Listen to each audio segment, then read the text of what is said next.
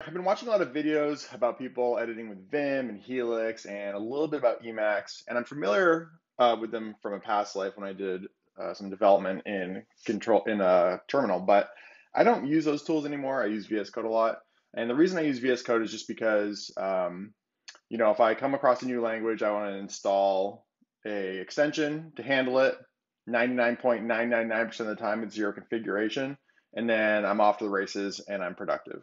There's a lot of reasons to use editors like Vim. The motions are incredibly fast once you get used to how you do editing in these tools. Um, as ThePrimeagen says, it's like you're flying like Harry Potter, and they're absolutely right. But for me, I've just found that what is it? Efficacy is better than efficiency. I don't know how to say that word because I never use it in my daily life. But in any case, we're just going to dive in, and I'm going to show you real quick tutorial of some of the VS Code motions that I use every day, and I feel like don't get a lot of space in this conversation. And for a lot of you, none of this stuff's going to be new, but for people who are maybe just getting started or never really looked into it, maybe you'll learn something, maybe you won't. If you know of any other good productivity tips when it comes to specifically editing text in VS Code, please share them in the comments because I would love to know more. And I know that I am just probably barely above beginner level. So we've got a couple examples here and we're just going to go ahead and go through it. So first of all, I am a big mouse user. So that's going to be a big difference between me and someone who is maybe using a text editor. But we're just going to go ahead and get right in. First of all, let's go ahead and create a person class. We're doing this in Dart, all right? So let's go ahead and create a person class. And we're going to give it a title field. Now we've invoked LSP menu, and we're going to go ahead and create constructor. It's in the wrong place, so I'm going to go ahead and move this up, format, and then we're going to go ahead and copy this. And there's two ways to do this. Obviously, you can Control-C, Control-V, or you can go ahead and move it down with a copy. So just so you guys can see that again, Option-Shift down. So we're going to Option-Shift down, and then we're going to come over, and then we're going to grab this. I grab that with Option-Shift left, Command-D, and then we're going to go ahead and rename this to place. So again, from up here, that would be, when I'm doing this on stream, it's hard for me to think. Let's see here. Okay, then we're going to come in here and we're going to rename title. So there's two ways to do this. You can do it like I just did, where you select it like that, or you can do the old double click. And I use Command-D probably more than any other feature in VS Code. I rarely use the find and replace menu or regex searches. So I'm going to go ahead and just go name, and then we're going to get on with our life. Okay, so that's the first part. Now we're going to stage this. So how would I do that? Stage all changes, it's stage. Okay. So now we're going to go ahead and give these index numbers a start at 1, kind of like the section below here. So this is like kind of a rare case, but I actually use this extension more than I like to admit.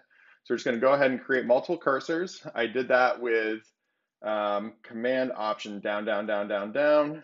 We'll do insert numbers. We're going to grab those, place, space. And now you'll see it looks weird, but here's the thing. You get used to these patterns, and now we're in, done.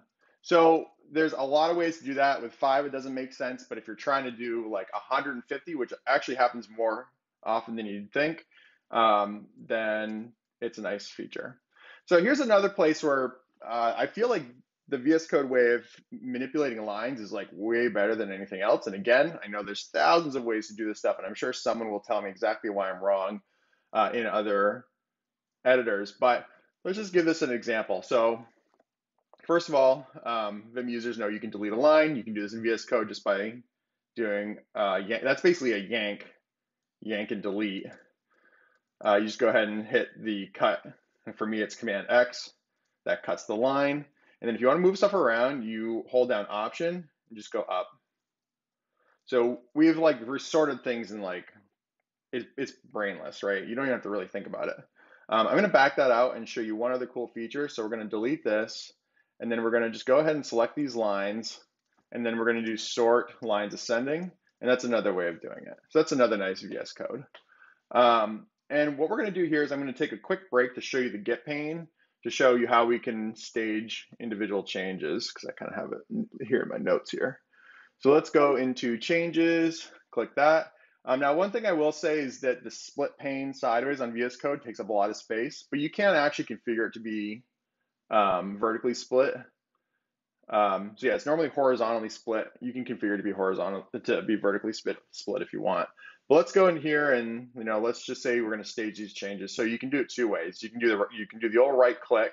There's a keyboard shortcut for it too, but Command Pal is your friend here. So I do stage selected ranges, and now I can stage those individually. And we'll go ahead and stage these as well. And you can also repeat your last command by opening Command Palette, Command Shift P, repeat last command. So now those are staged, and we're going to go back and continue.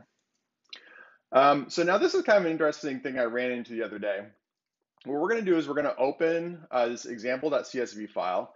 Now VS Code doesn't have fuzzy finding by default, but between search by name and the Explorer, you can actually get quite a bit done. The Explorer is nice in giving you just an overall view. This is something I feel like is lacking a lot in CLI tools. And again, I know there's stuff like Nerd Tree and all these other things to do it, but there's this context break, in my opinion, between those tools and VS Code tools that I'm still trying to grapple with as I try to onboard into these CLI tools, just to try to figure out what we're dealing with.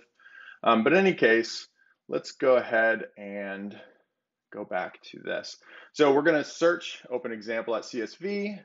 And what we want to do is we want to create a Dart data class that respects essentially this header with the subsequent items. And we're just going to treat them all as strings for now. So this is kind of a fun example. So we're going to go ahead and yank that. We're going to paste it in. We're going to grab this. Now we are going to go ahead and let's see here. With this one here, I'm going to just do it manually. And then I want these in camel case. So what I'll do is I'll grab these. And this is where things like Vim start to really shine. But we'll just keep going. We go to camel case. We're actually going to have to change this name because final is a keyword. So we'll do final grade. Wait, no, what is that? Final. Okay, so that's year grade. So final grade and year grade. Great. So I'll get back to it.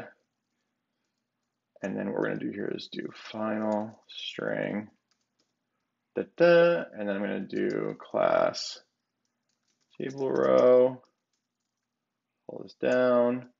And we'll come in here and we will say, actually, let's go ahead and instantiate this. We'll do final list string row. And then we're going to come in here and we're going to do late final string equals row, insert numbers. And we'll come in here and we'll say create constructor for final field. And they always put at the bottom, wrong spot. So we'll pull it up. And there we've gone ahead and created our table row. And again, this is one of these things where when you're doing like 8 of them, sometimes it breaks even to do it by hand. But I was dealing with a row the other day that had 150 columns. And being able to do this pattern in a pretty straightforward way was like totally game changing. The other thing that's really interesting about these key bindings on VS Code is they don't, it's not like a whole different paradigm. It's literally everything you know about normal text editing in like your operating system, just regular operating system. But then it adds a couple layers. So it doesn't take anything away, it just adds on top of that, which I think is really good for people whose work is going between VS Code and Figma and Coda or Notion or Google Docs and Twitter and email and all these things. You don't have this like one unique place where text acts differently. which I think there's a huge benefit to that. But in any case, I just wanted to show you a couple things. Hope this was helpful.